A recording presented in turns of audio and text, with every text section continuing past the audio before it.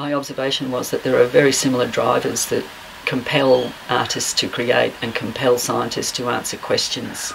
They're just really intriguing things that they can't not do, that they have to do.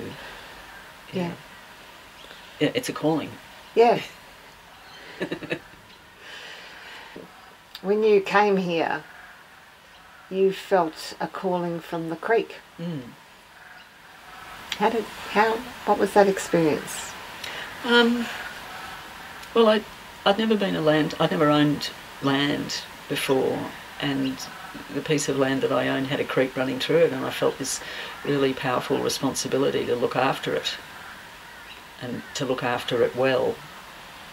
I mean, I could say the same for, learning to look after the land too, but it was really, water is life, water's the lifeblood, and that was the thing that pushed all my buttons and still does, because without it we're all going to have to pack up and go somewhere else, and I don't know where that is.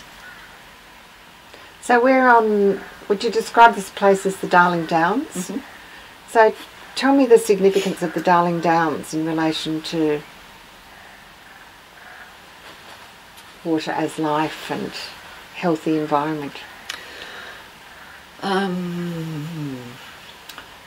So a large part of the Darling Downs, when white people first came here, when the first white people came here, the floodplain, which is now the Darling Downs, was a huge, interminable maze of swamps and lagoons. It was a wetland, hundreds and hundreds of acres of wetlands, and of course the first white people came and saw all this extraordinary growth and thought, wow, fantastic pastoral country, and so they moved their herds and flocks in, but they drained it. And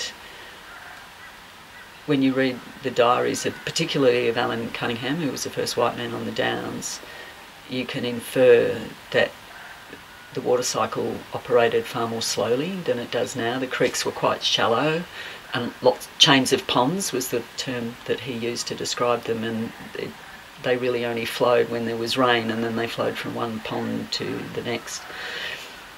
But then white people came here with animals with cloven hooves, and these soils had never felt cloven hooves, and they were compacted, eroded quite seriously, and the creeks became quite incised and deeply channelled, and so now when it does rain the water runs off quite quickly, and we have raging torrents instead of the chain of ponds. So it's changed quite substantially, but we're never going to get it back.